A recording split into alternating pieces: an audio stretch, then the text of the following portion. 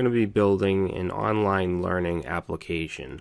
Okay, so it's going to be relatively simple compared to some of the production applications, but it's a good foundation. So we have our landing page.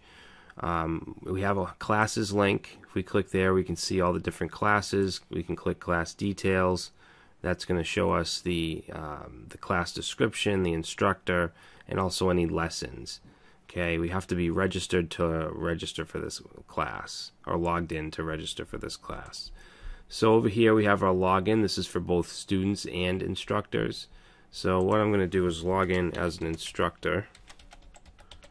Actually, I'll show you how we can register first. So we'll say sign up free. You can choose either student or instructor. Let's choose student since I already have an instructor.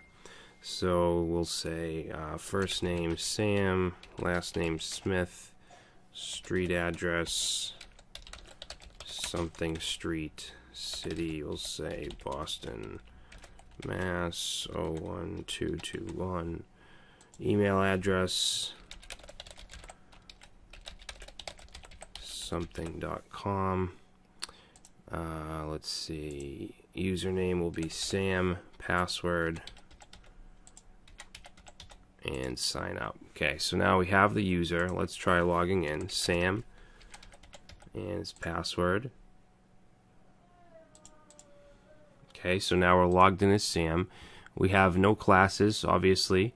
So what we can do is go to our classes. Let's say we want HTML5, and we can go ahead and register for the class, and now it's added in our classes. If there's lessons, we can view those. Okay, so here we have a sample lesson, and we can view that. Okay, so let's log out and then log in as an instructor. Okay, so now these are the classes that I'm registered to teach. Okay, of course we can view the lessons just like we could with the students, but we can also add a lesson. So let's say another lesson. Oh, that's lesson number. So let's say 4.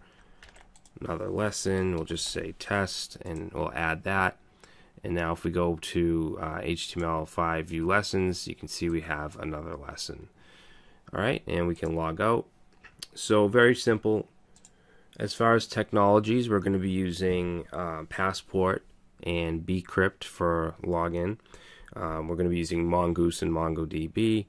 We're going to use Express Validator, and we're going to be using Express Handlebars for our templating engine, which is a nice break from Jade.